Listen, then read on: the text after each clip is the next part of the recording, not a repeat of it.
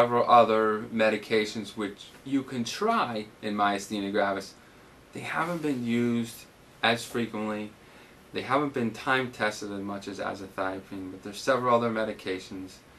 One called Cellcept, one called cyclosporin A, cyclophosphamide. These are medications that a lot of the immune suppressants have serious possible side effects, and they have even more serious side effects. Are these kind of medicines they would also use for transplant patients too? Cellcept is a medicine that they use for transplant patients, absolutely. Cyclosporin used to be used for transplants anymore. Yeah. Right?